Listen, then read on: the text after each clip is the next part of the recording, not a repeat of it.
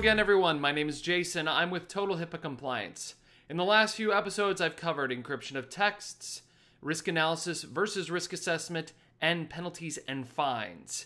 You will find the links here. Today, we're going to be talking about business associates and subcontractors and their responsibilities when it comes to covered entities. Before we get started, September 23rd, 2013 is approaching quickly, and if you haven't done anything about your company's compliance, the time is now.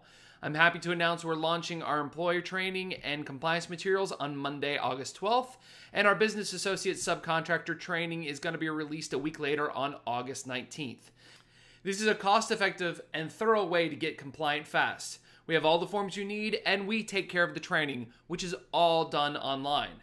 A 21st century solution to your problems. I also want to give a quick shout out to David Smith, the creator of our compliance materials and host of our training videos.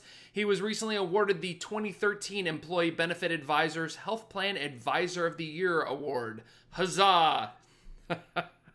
Okay, now we've gotten the business out of the way. What are the new responsibilities for business associates and subcontractors with the HIPAA Omnibus update earlier this year? Well, let's give a little history on the subject. A business associate is a person other than a workforce member who performs a function or activity on behalf of a covered entity or provides a service that involves the disclosure of PHI or protected health information. This includes your lawyer, your IT professional, cleaning company, shredding company, etc. Anyone who may create, receive, or come in contact with, maintain, or transmit PHI. That's a big definition. Now, it used to be you would have a contract with your business associates and your subcontractors, and your business associates would have a contract with their subcontractors, and that was about it. There wasn't really any direct liability for the PHI for the business associate or the subcontractor. HHS saw this as a hole in the law, and this was one of the big changes for business associates and their subcontractors. Business associates and subcontractors must comply with all aspects of the privacy and security rule.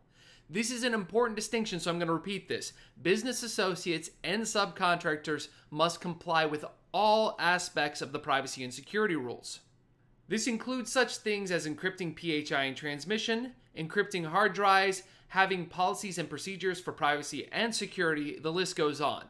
The reality is your business associates and their subcontractors are now held to the same standard for protecting PHI as a covered entity. Now, let's say there was a breach by a business associate and their systems weren't encrypted and they got hacked. This could reflect back on the covered entity. Just because you have a business associate or subcontractor agreement in place doesn't absolve the covered entity. This falls under the federal common law of agency provision. All covered entities and business associates are liable for violations of a subcontractor acting within the scope of an agency. This is why we recommend that you audit your business associates and subcontractor policies and procedures to see if they are really compliant or they're just humoring you. Actually, a breach isn't very humorous for anyone, so let's say just paying it lip service. Okay, here's the question section for you. Remember, I am not a lawyer, and though I've done a lot of research, this is not, nor should it be construed as legal advice. So here it goes. Is the information in a long-term care insurance policy covered by HIPAA? As a general rule, long-term care is covered by HIPAA because of the health information related to it. Under ERISA and other federal laws, they do treat long-term care insurance as a health insurance product, and so for that reason, it is included. On a related note, we are often asked if things like critical illness insurance and cancer insurance are also covered by HIPAA. Both of these policies are traditionally not considered health insurance plans.